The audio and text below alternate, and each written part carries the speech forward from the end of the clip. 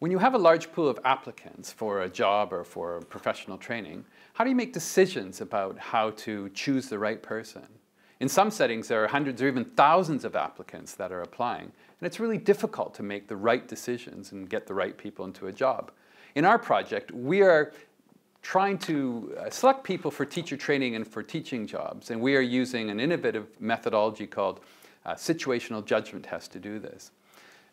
When you're selecting somebody for teaching or for teacher training, you probably want to look at their cognitive attributes. You want to look at their intelligence, their subject area knowledge, what they know about education in general. But you also really want to look at their non-cognitive attributes, their psychological characteristics. So you want to measure things like motivation, personality, interpersonal skills.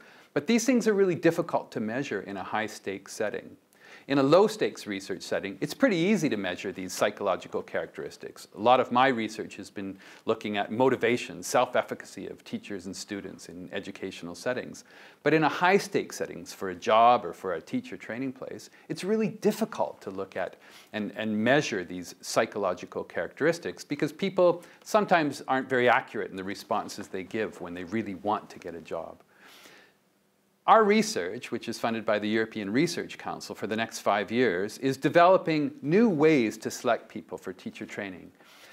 We're using something called situational judgment tests, which is a method to get at these psychological characteristics and to look at their implicit traits of applicants.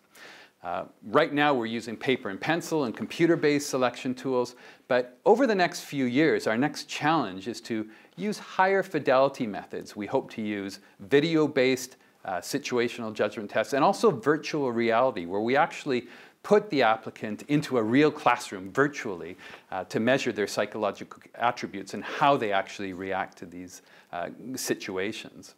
Our research is currently conducted in the UK, but also in Australia, in Europe, and in the Middle East. And over the next few years, we are really looking forward to developing this tool to make sure that we have a reliable and valid and fair way of assessing these psychological attributes. Thank you.